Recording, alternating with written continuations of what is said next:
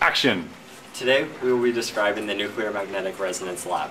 In this lab, we learn the effect of the magnetic field on a particle's magnetic moment and spin. When a particle is placed in a uniform magnetic field, it precesses around the field direction. The frequency in which this particle precesses is the NMR frequency. So in this lab we focus on protons, which have a spin 1/2 and they precess around their magnetic moment, and then when you put in a constant magnetic field, it'll rotate. Now when it rotates 180 degrees, we call it a flip. So when all the protons in our sample, or a majority of the protons in the sample, flip, we call it resonance, and that's what we're trying to find. So basically, this lab is all about finding the different resonant peaks at different field strengths. By triggering the oscilloscope on the slow sweeping magnetic field, we can vary the frequency and witness those resonance peaks. So this experiment's pretty much all set up when you come in here. You just need to make sure to turn on the water to the power supply of the large magnetic field so that you don't burn up anything. These are the large Helmholtz coils, which create the constant magnetic field. Inside here is the sample wrapped around with two smaller Helmholtz coils, which causes a transverse magnetic field. The transverse magnetic field also creates what Binsky calls the wiggle factor. Now the wiggle factor will help you, give you a spread, which will help you find the resonance frequency better. Now you can see here that when you find the resonance, you'll get twice as many peaks than in the wiggle factor, which is the green line. And this is because you can overlap it twice per wiggle factor oscillation. So you'll actually know you're on resonance when you have 6 peaks per 3 peaks wiggle factor.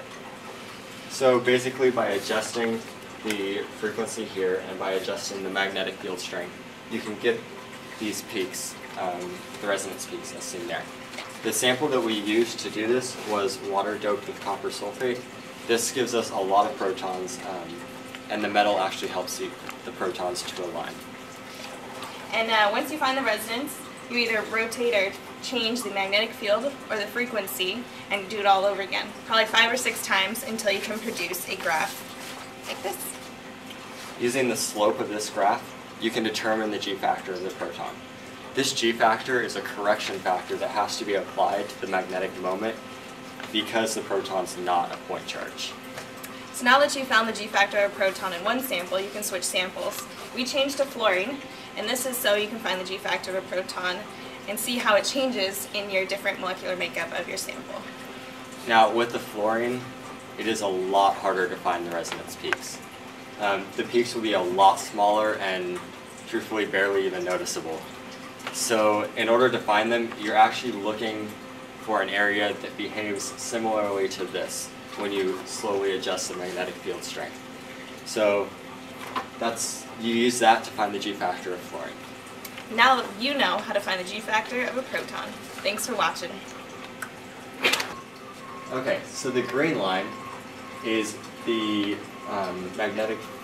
slow sweeping magnetic field line, and the yellow line is where the resonant peaks will appear.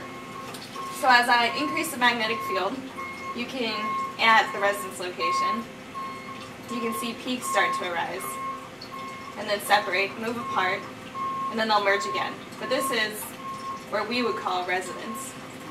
And if you move, very slightly past it, you'll see that it goes back to nothing. So it's difficult to find, but when you do, you'll see those prominent 6 or 4 peaks, whatever's double of the green amplitude.